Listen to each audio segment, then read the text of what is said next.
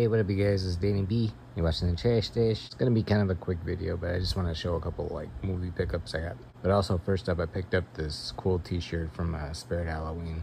I always like the Ghostface ones they do. I got the other one that said like scary movies and chill. I thought this one was like very kind of like Brian De Palma-ish, so I had to get that one too. Alright, first up I got this Amityville collection.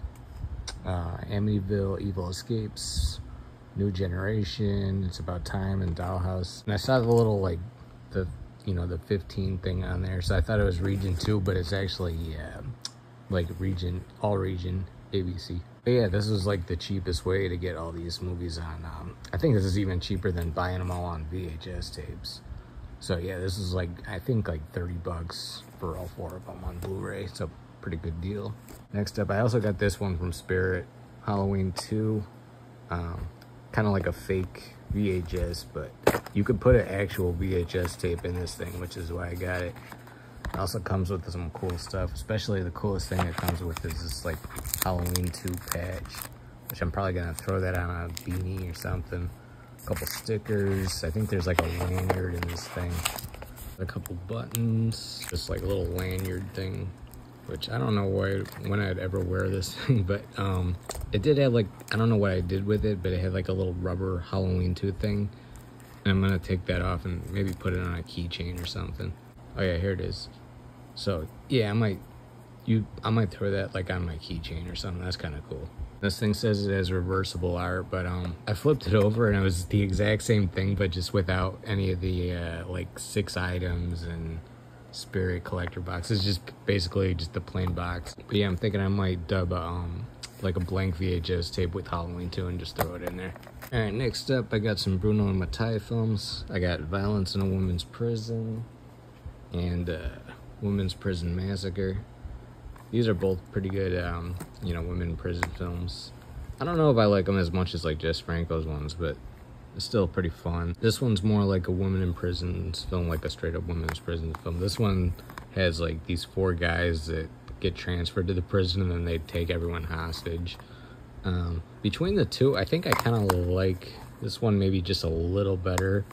This one's a better film, I think, but this one had just kind of like some cheesy effects and stuff in it that I liked. Alright, next up I found a copy of Wrong Turn at Goodwill.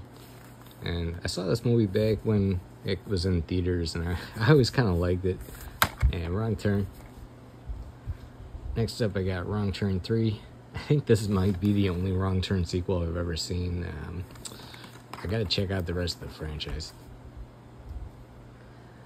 And next up, I got John Carpenter's Vampires in like the heaviest DVD case I've ever held, I think. I don't know what they made this case out of, but it's way heavier than any DVD case I've ever had. Like, can you see how heavy that thing is? Next up, I got Amityville 3D, just to kind of complete the collection. I'm not a big fan of this one, but I saw it for like $3. I was like, alright. Alright, next up, I got Joe Dirt. I always love this movie. One of my favorite kind of like, I know it's David Spade, but it's kind of like an Adam Sandler style comedy.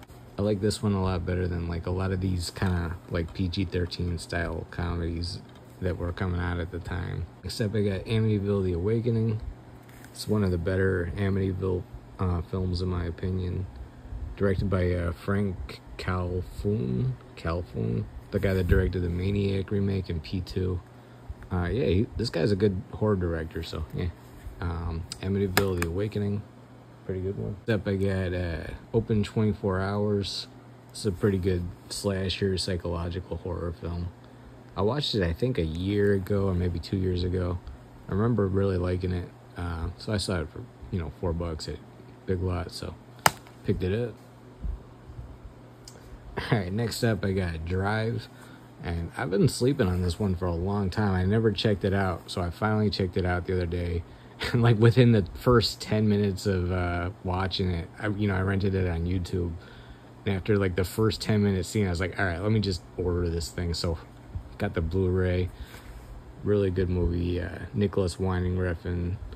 I like Nicholas Winding Refn. I've seen like Pusher Part 3 and The Neon Demon. Yeah, I don't know why I never checked this one out, but yeah, I think I was thinking this one was going to be like some like really cheesy like 80s, like where everything's trying to look too much like the 80s or something. That wasn't the case at all. Like, it's a modern movie. It's just kind of like, I guess people said that because it had electronic music in it. But no, this one was really cool. Drive. And then another Nicholas Winding Refn film. And then this is going to be the last pickup. I picked up Bleeder. I heard that, I haven't watched this one yet. I heard someone saying this was really, really hard to find. So I looked it up. I found there was one copy listed for $20. So I just went ahead and ordered it. And I was looking through eBay and stuff. There's not any other copies of this that are listed at all. Like, not even like Region 2 releases or nothing. So, but yeah, hopefully it's good. It's got 4 stars. Yeah, another Nicholas Winding Refn film. Alright guys, that's gonna do it. That was my little pickup DVD and Blu-ray haul. And fake VHS too. Danny B, you're watching The Trash Dash. Hit the like button, comment, and subscribe. Peace out.